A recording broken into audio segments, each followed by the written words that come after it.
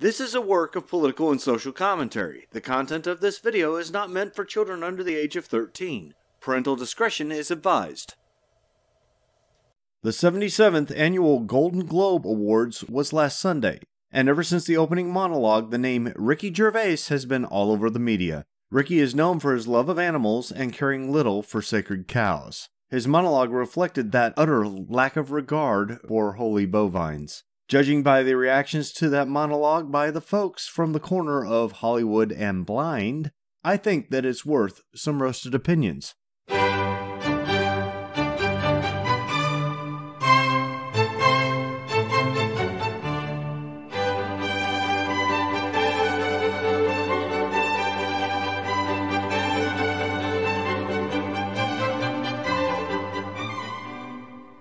Ricky was doing what's known as a bastard routine. It's a modern version of the sort of routine done by the court fool in ages past. No one is off limits, and the fool provides an important function in court by criticizing others, including the monarch. While the fool's position was precarious and some lost their lives for their temerity, the court fool was a trusted advisor in most cases because he provided both comic relief and an unvarnished assessment of policies. He wasn't merely expected to criticize, the fool was expected to ridicule anything which was ridiculous, reflecting the vox populi to the court. That's what Ricky did for Hollywood in his monologue. He ridiculed cancel culture, the college entrance bribery scandal, the Weinstein sex scandal, the ridiculous insistence of the Hollywood foreign press that movies must be more diverse when they nominate an incredibly non-diverse list for the Golden Globes, the suspicious death of Jeffrey Epstein, pedophilia, the extraordinary lack of creativity in movie making in Hollywood,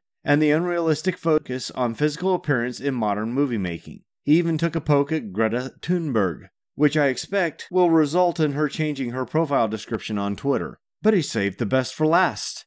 He skewered Hollywood for their complete lack of self-awareness and their woke culture. He advised the winners to avoid politics in their speeches because they know nothing of real life, telling them to accept their reward, thank their agent, thank their god, and F off. For those few who don't understand British slang, Ricky meant for them to shut up and go sit back down. The only thing that Ricky didn't mention was Hollywood accounting. Now, I would love to show clips of this video instead of random pictures of Ricky, but Dick Clark Productions is claiming the videos of anyone who features clips, even for the purposes of criticism and satire. I'd love to throw caution to the wind and remind DCP of Flint versus Ohio, but I don't have the time or money to fight DCP in the California courts. I also believe that DCP would go after YouTube instead of the individual creators, as commentary on Ricky's speech is showing up in my notifications, but any link which features clips is getting copyright claimed. I watched the speech and read the transcript, and I laughed my ass off.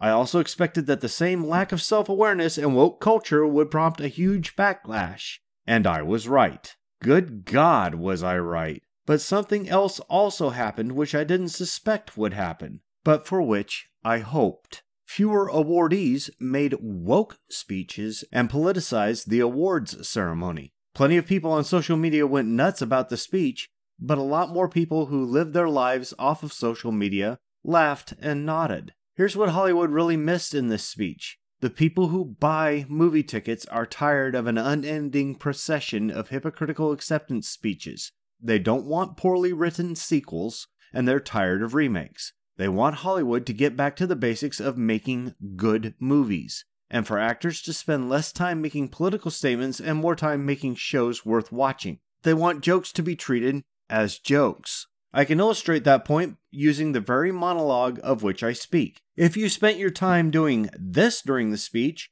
then you understand that these are jokes. Funny if a bit pointed, but jokes nonetheless. If you looked more like this, well, I get it. You probably realize that these are jokes, but they aren't really your kind of jokes, and hearing them probably shocked you. If, however, this was your reaction, maybe you should stop and think about your life choices. Like Patricia Arquette, who used her speech to plead for votes against Trump, or Michelle Williams, who credited her success to abortion, or Joaquin Phoenix, who despite being a really great actor, used his speech to cuss himself out.